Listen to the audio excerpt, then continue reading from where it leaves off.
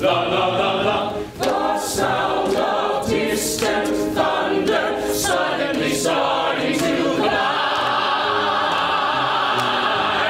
It was the music of something beginning, an era exploding, a century spinning in riches and rags and in rhythm and rhyme. The people called it ragtime. We're back on Broadway, and we're actually in the very room where we did the rehearsals originally for the first production, so woo! You know, they're stepping into some very big shoes, and I think they are all very aware that they're taking on roles that were done so brilliantly by the originators of those roles, but they are so equal to the task. I mean, it's you saw it today. They were unbelievable. Ladies and gentlemen, the Getting Ready Rag!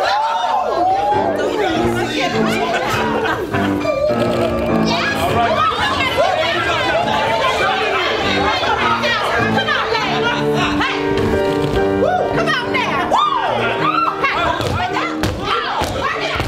Ragtime is essentially the story of three different families at the turn of the century.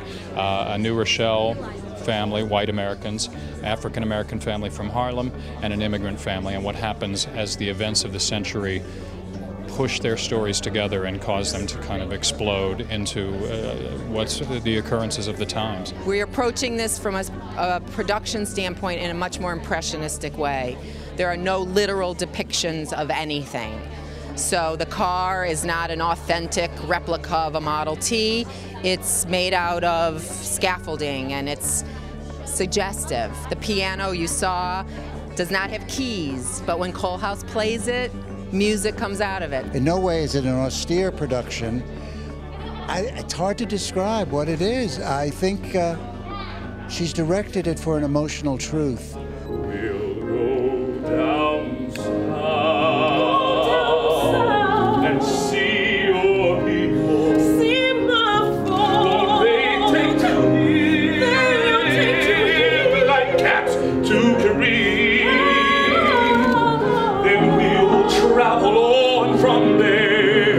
California, who knows where. I love the message of family. I love the message of hope and pursuing dreams, that everything is possible, and love, including everybody, to make sure that whatever you do, no matter what it is in life, that you're always conscious and cognizant of other people around you and giving and loving and sharing. It's not a selfish, lifestyle that we live here. So it's about love and connecting with people. Half the cast came from DC and half the cast is new in New York, and we've just kind of fused together perfectly. It's been awesome. So much of Ragtime is about finding the right people to give life to these characters, and the score is very challenging vocally and emotionally, and you hope that you can find those people. And the fact that we have a Colehouse and a Sarah who are making their Broadway debut, and that we found these extraordinary talents it's just wonderful. And I think it's going to be really exciting for New York to get to experience these new actors in these roles. And we will ride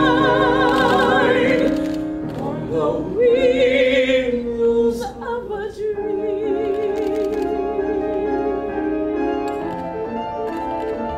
I'm just so delighted to see this musical back. I think this is a definitive piece of craft of what musical theater is, and to have the privilege to be a part of it, I'm beside myself. I remember it being in high school and hearing the album from my car CD player for the first time, and I was so shocked by the power of that opening number. I'll never forget hearing it for the first time. It's just glorious. It's one of those scores that every piece comes through and you go, oh God, this is stunning and beautiful and emotional. Back in the days when everything seemed so much clearer, women in white who knew what their lives held in store. Where are they now, those women who stared from the mirror? We can never go back to before. The music is just stunning, and the story is so well told. I think Terrence McNally really did a wonderful job of taking E.L. Doctorow's sort of spare dialogue and spare storytelling and translate it to the stage in a way that we get the story, but it's not overwrought in any way, and the music complements that so perfectly. I promised you America, and little one we're there. America! Our feet are on the solid ground and hope is in the air. America! You'll soon be eating apple pie from off a china plate. Pretty dresses, pretty dolls, just wait. Or shining in your daughter's eyes, and just beyond this gate, America! When we went to do this at the Kennedy Center, we thought it was just a 3-week run.